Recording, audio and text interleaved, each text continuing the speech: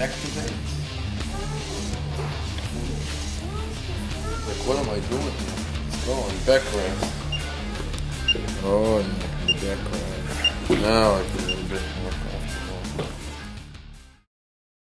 So, falafel. What do you enjoy doing most in the whole world? Probably eating and playing backgammon. Together or always separately? Separate. Different times.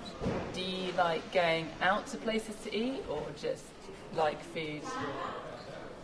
No, I usually go out to eat. Oh, wow. Very good. I don't eat falafel like I used to. Just like once a month I eat it now. I used to eat it every day. Now it's once a month. Not particular on things, on like what kind of food I eat. I just love food in general. If you take backgammon away from me, I'll be lost. If you take food away from me, I'd die. So it's it's pretty close to the same for me. I've always enjoyed playing games. So the love for games is natural for me. Oh, wow. Feels great. Oh, why am I going up? Why am I moving up, though?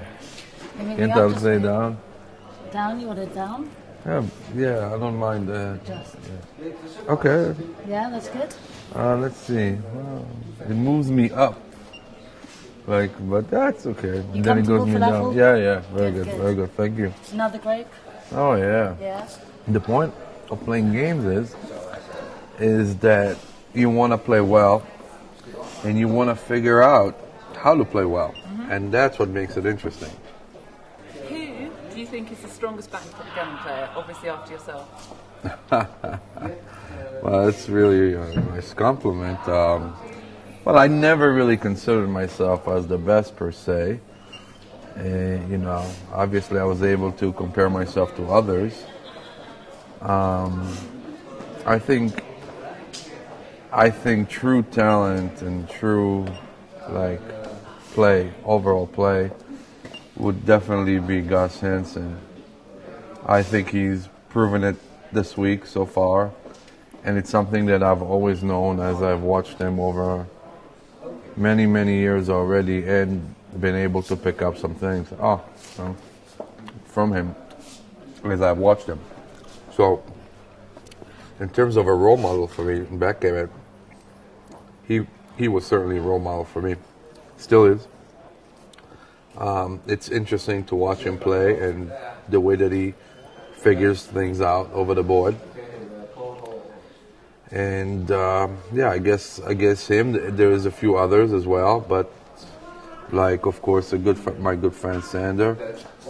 Sander is also in a very special category, a bit different from Gus, but just as special. So, it's sort of it's close between those two for me. What would you do if you weren't a professional backgammon player? I've been trying to figure that out for many years now. I don't know. It's I thought about that, and I decided that if I wasn't doing that, I'd find something else to do. I don't know what that would be. I just was confident in myself that I would have found something else. I don't know what that would be, though. Okay, so maybe you didn't know you were going to go down this route that your life took. It just kind of happened. Right.